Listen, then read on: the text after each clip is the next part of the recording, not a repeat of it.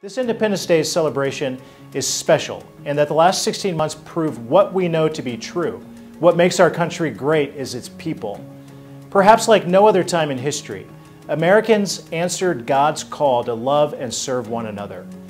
I'd like to take a moment to thank all of those who put up with so much during this past year.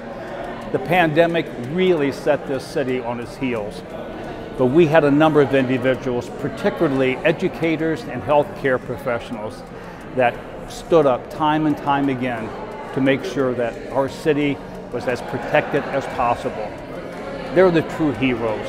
I'd like to say a big thank you to all our teachers. You've been wonderful, especially over the past year, all years, but this past year you went above and beyond the call of duty to teach the kids who are not only in your class, but in their homes, making the technology work, cleaning the rooms, making sure the kids are safe, and taking risks with yourself by being in school as much as possible. We had the lowest number of absences by teachers ever, and that was in a year that we had the most dangerous virus around ever. Thank you very much.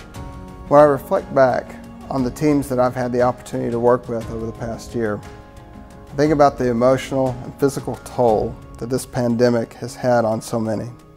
Whether it's caring for a patient who's had COVID-19 or working long hours and then going home and caring for kids and doing distance learning, this pandemic has impacted all of us. However, I also think about the positives, the teamwork, the strength, and the support that we all had for one another. I also think about how powerful the support was that we received from the community.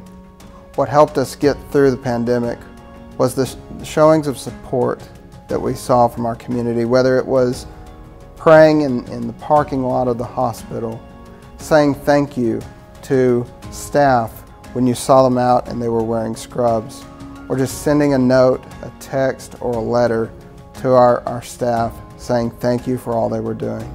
So now please join me in saying thank you to our healthcare workers, our teachers, and our first responders for all that they do. And please join me as we continue to pray for each of them. Thank you.